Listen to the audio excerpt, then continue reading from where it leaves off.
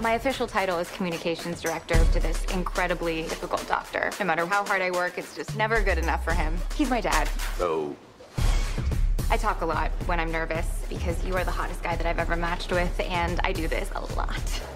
Not a lot. I mean, like a normal, healthy amount of a lot.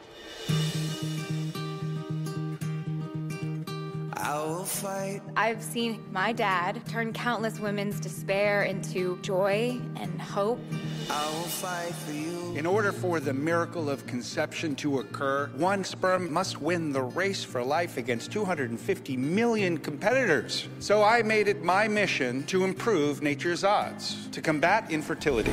Excuse me, sir. My source alleges that you used your own sperm to impregnate a woman at the Beckley Clinic. As soon as he gets the recognition he deserves, the crazies come out of the woodwork. Dad! For patients of the Beckley Clinic, the whole story of how they came to be could turn out to be a lie. Patients are taking matters into their own hands so they can find out the truth.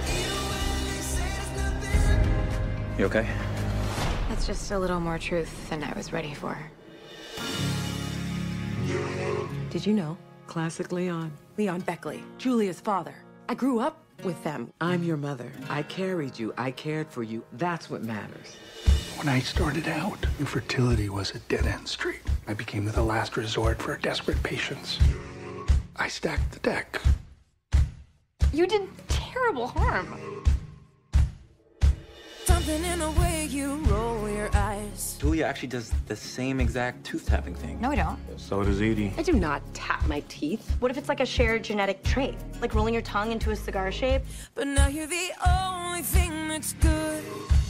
Do you guys want to get a sister selfie? Walk me home in the dead of night. I don't know about you, but I've kind of wanted a sister my entire life. Somebody that gets me, somebody that I can share with. There's so much wrong. If they take me down, it'll destroy you too.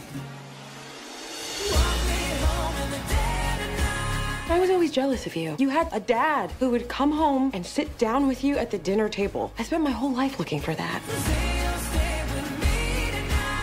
You're welcome to stay here as long as you need to. No one's ever been this nice to me. I'm gonna need my own bathroom, though, with a tub. If I don't get my soak on once a day, I'm like, no bueno.